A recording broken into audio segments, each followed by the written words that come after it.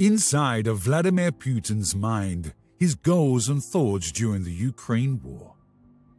In igniting Europe's most serious battle since World War II, Vladimir Putin declared that Russia was at risk due to modern pro-Western Ukraine. Thousands of lives have been lost since then, cities like Mariupol have been turned to ruins, and 13 million people have been displaced. He invaded Ukraine on February the 24th in 2022, promising the Russian people that he wished to demilitarize and de-Nazify the country. His professed mission was to rescue victims of the Ukrainian government's 8 years of bullying and genocide. The preservation of Ukraine's neutrality swiftly became a secondary goal. The necessity to liberate Ukraine from authoritarianism was highlighted by officers. The Russian president rejected that invasion or conflict had occurred. For years, Russian propaganda had pushed lies about Nazis and genocide in Ukraine. With so much destruction, Russian President Vladimir Putin's statement, "It is not our goal to acquire Ukrainian territory. We do not wish to impose anything on anyone by force," fall flat. What are Vladimir Putin's main priorities for the year 2022? His top aim is for Ukraine to acknowledge the transitional status of Crimea, which he hopes would lead to global recognition. If no legitimate Ukrainian government objected, Russia's rule over Crimea would be acknowledged globally.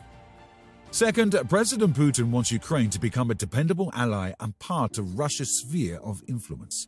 Third, he wants the West, particularly the United States, to acknowledge Russia's, or more precisely, Putin's special status in Eurasia.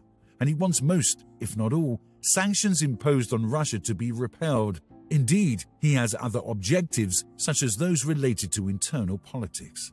These goals are unattainable through debates and waiting for political circumstances to change. Kiev would not recognize the new status of Crimea or the Donbass if Russia annexes them. No other countries will dare to intervene as a result of Ukraine's diplomatic efforts. Without the assistance of NATO allies, the Ukrainian military would be unable to withstand a large-scale Russian invasion.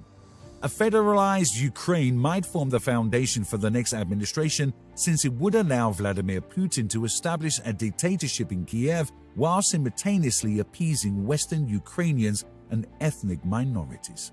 Russian troops would depart as soon as the new administration was established.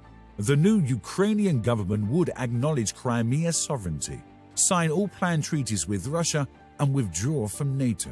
Sanctions against Russia will be withdrawn. If this policy is carried out, President Putin will emerge victorious in the eyes of both foreign and local observers, providing him the legitimacy to rule Russia indefinitely. Putin's Russia will be less of a lone, sinking economy and more of a leader of a bloc of dependent states, making it an even more appealing partner for China and other authoritarian and Western regimes. That's it for now, so if you like our videos, please subscribe to this channel for future updates. Thanks, and have a great day.